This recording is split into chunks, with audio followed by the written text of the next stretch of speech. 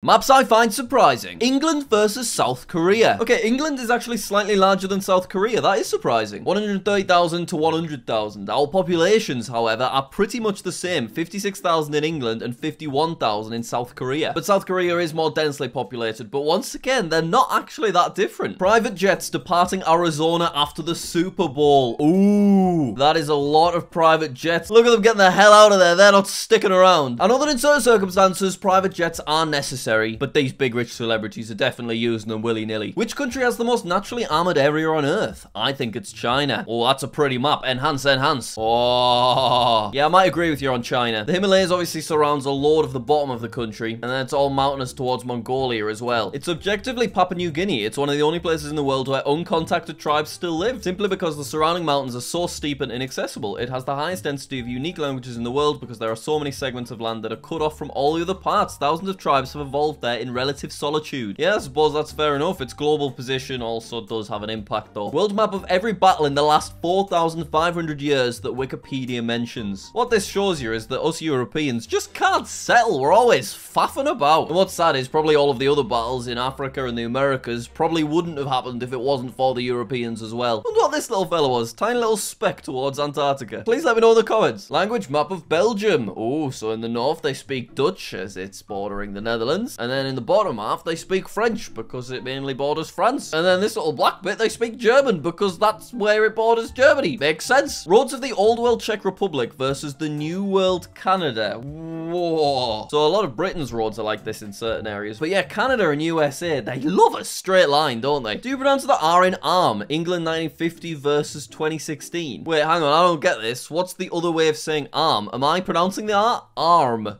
Arm. Arm. Do I have to say arm? I could see people in Cornwall and Dorset maybe saying arm, but I don't really get this one. If this is New Zealand, then where is Old Zealand? Well, it's right here in the Netherlands, of course. New Zealand is named after the Dutch province of Zeeland. Dutch explorer Abel Tasman was the first European to arrive in New Zealand in 1642. The name New Zealand comes from the Dutch Nieuw-Zeeland. Potential high-speed rail routes in the US and Canada to connect 50% of the population. Well, let's do it. Get cracking, USA and Canada. Prostitution in the USA, so it's basically illegal everywhere apart from these areas, which I did not know. I think it's technically legal in the UK as well, but it's just illegal to have like pimps and stuff. Yeah, and you're also not allowed to try and get customers on the street, just in case there's any prostitutes watching looking for advice. I don't know why I'm still talking about it.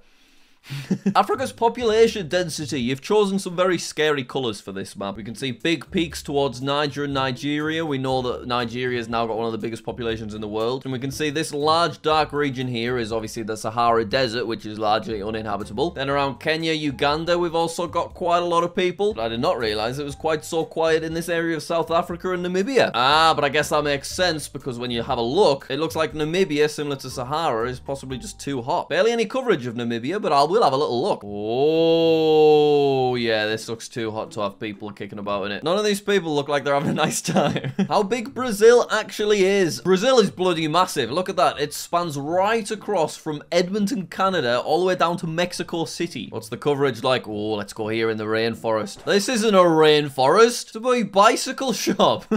Number of Ukrainian refugees displaced in Europe in February 2023. Obviously, this is really, really sad, but it's incredible to see that Germany and Poland have let in over 1 million refugees each. Great Britain's numbers very low. Someone here posted a map of earthquakes since 1900. That's the top map. And then the bottom map is the actual Earth's tectonic plates. And if we enhance, there is definitely a pattern. It makes perfect sense. Tectonic plates moving around, bashing against each other. Of course, that's where earthquakes are going to mainly occur. Look at this beautiful line along the Americas. And then you can see it go down here as well. And then in the Atlantic Ocean, you see this curve. And then if we head up to the other map, the curve's there visible once again. Look at that. So interesting. And look how quiet it is in Northern Europe. I experienced a small earthquake when I was in Australia and it was really, really weird. But that's the only time ever. Greatest extent of the Russian Empire. So I know literally nothing about the Russian Empire, but we can see it expanded across what is still mainly Russia, but also dips into Poland, Finland, and Alaska. If my trivia is correct, I believe the Russians sold Alaska to the Americans for $10 million. Oh, it was 7.2 million. Ah, 1867. I was close enough. How bad though? $7.2 million. $100 is not a lot for Alaska. Fecal contamination in New York waters, 1985 versus 2020. Wait, is it worse in 2020? No, it isn't. It's improved greatly, but I mean, there's still some kicking about there, and I don't like it. Ooh, the first world map by Anaximander of Miletus, 610 BC to 546 BC. Long time ago. They were a Greek mathematician and geographist. This isn't from 610 BC. This looks like it was done in Microsoft Word. I'm joking. I know it's a recreation. Okay, so they've got Italy shoved in there, and then they've kind of just hoped for the best everywhere else. Very interesting, though. Obviously, so much of the world wasn't explored at this point. They assume the Nile River went all the way down to the end of the world. They've got the Black Sea in there. I'm presuming some of this is Greece. The scale's not great, but it was a good effort, Anaximander. Well done, if you're watching. Percentage of children born out of registered marriage. 69% of Icelandic children. And then overall, just like most European maps, the numbers go down the closer we get towards Russia and Turkey. 2.8%. That's like basically no one, which is wild. It must just still be very frowned upon in that part of the world. Fertility rates in the world, 1970 to 2022. Enhance.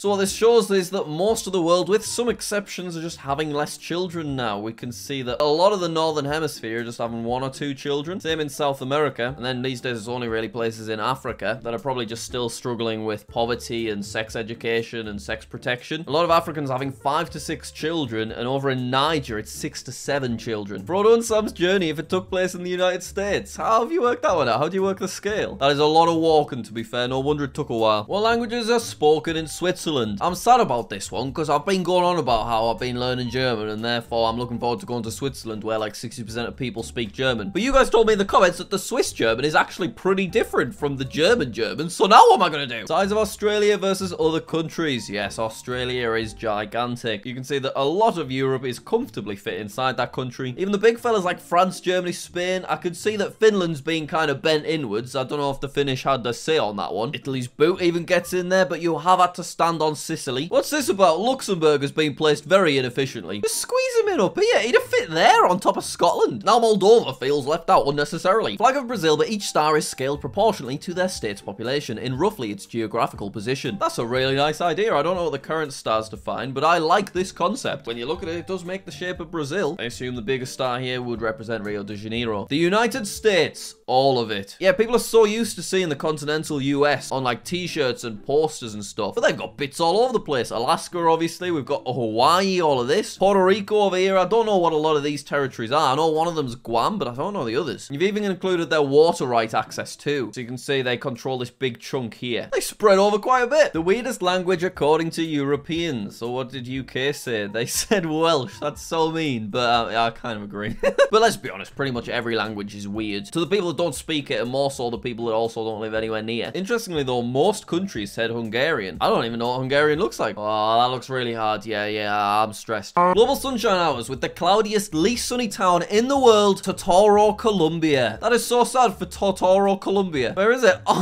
look at the tiny little fella. It's the only area in the world that shows up as purple. Less than 700 hours. UK is very blue. That's sad to see. Right, we're having a look at Totoro, Colombia on Street View, and we're going to find out if it's cloudy. If there's any sun, I'm kicking off. Right, let's have a look. Ah, it's pretty cloudy. Yeah, there is no sun in sight. 50% of the UK's population lives in this circle. Yep, that makes a lot of sense. It includes London and it includes Birmingham, which are the 2 most populated cities, I'm pretty sure. And then the rest of the UK is basically just fields. As accurate as I could, alligator range map in the United States. Oh, so cool. I want to see an alligator. I love alligators. I'm not sure if I've ever seen one in real life. Fun fact about Florida, it's the only place in the world that naturally has alligators and crocodiles. Whoa, we got a moving map. Temperature time lapse of North America, December 2022 to early January. Well, look at that. Obviously much colder in the Arctic Circle, but all of Canada and a lot of the US getting a lot of heat. And then, oh, it kind of chills out towards January. It's warming up. The 15 largest lakes in the world. From here, they don't look that impressive, but I imagine in person, they're bloody ginormous. Rate of cousin marriages in South Asia. Right, okay. So this is mainly India, but 61% of the population are married to their cousin in this area here. I'm not sure about that one, guys, but who am I to judge? There might be more to it. What people in the UK prefer with their chips by regional breakdown. Yes, now we're getting to the good stuff. Enhance. Okay, so Northern Scotland are going with cheese. I can get on board with cheese, absolutely. And then this part of Scotland is more of a cheese or curry sauce area, along with this bit as well. Ketchup, Scotland, okay. As we scroll down, we have a very surprising number of curry sauces. No way, I don't believe this. So I suppose it's specific to chip shop chips. Yeah, I suppose that changes it slightly. If I was making chips, or maybe getting them from a non-chip shop takeaway, I'd probably just add it with ketchup or with cheese. But to be fair, I can get on board with mayonnaise or salad cream. What I do is I grate the cheese on, let it melt in the oven, then I dip in the ketchup, then I take it out the ketchup, I dip it in the mayonnaise, and then I dip it into my mouth. I was a big fan of chips and mushy peas as a child. Which area is this? Oh, not too much. People are going mad for the curry sauce, it turns out. Well, now we've got to the bottom of that, I think we're going to end off this video. Thank you very much for watching. Subscribe to JackSucksAtGeography if you haven't already. I want to get to 2 million, and I'll see you later.